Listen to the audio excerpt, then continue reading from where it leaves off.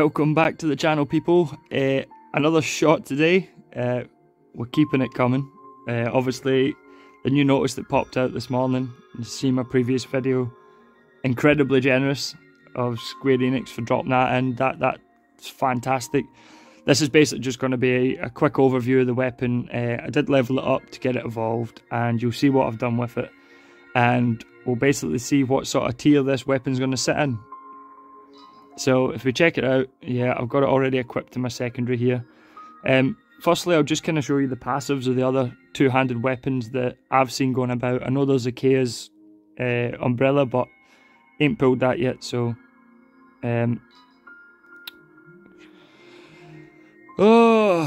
Actually, let's make it easier for ourselves. Go into here. And so this was the original light weapon that I was using. Obviously I was considering this weapon more of a passive, so this brings your attack up as well. But our two main skills, attack down and defense up. So you'll see here, increases defense by 8% for 10 seconds and decreases attack, which is alright, I guess. Nothing too major. Obviously boosts your defense on your third skill. This is our main weapon. Defense up, attack by up to 20% for 60 seconds. The attack up for 60 seconds is good for 60 seconds. If you're in a battle, even more so a boss battle, and it goes over the 60 seconds, that is then irrelevant. Like, it's totally irrelevant. It's not going to do anything for you. So it's time gated. That's what I don't like about it. And finally, the weapon that I have just worked on. This is why I've shot for it. As you've seen, I have max ascended it. Why? Because I will never run two-handed weapon characters. I'm always going to have two short swords that boost up some high combos, or Demos at the moment for helping with the boss battles with the blind. So yeah, that's why I've fully ascended it. I've went against the golden rule, don't ascend using other weapons, but this one was free, farmable, and I am very confident I am never going to use two-handed weapon characters in the same lineup. So anyway, let's see what sort of skills this has.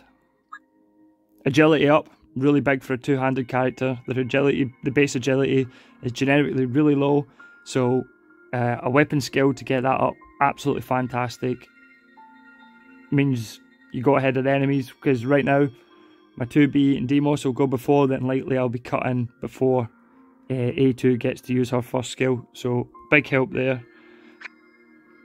There you go. So this is the same as the other that I showed you.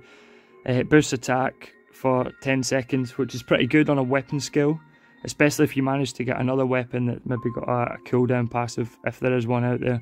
But yeah, so every time it uses this skill, boosts your attack for 10 seconds. Not too bad.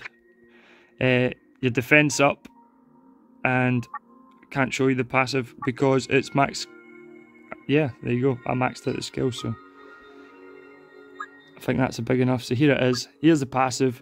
Straight up 10% attack, not time gated. So 10% every fight, the whole fight. For me, just because of that passive and the sort of small scope that we have on two-handed weapons, in my opinion, S tier straight up.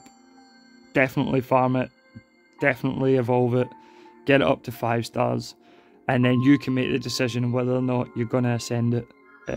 You know the rule, I've said it umpteen times, but I'll leave that one down to you.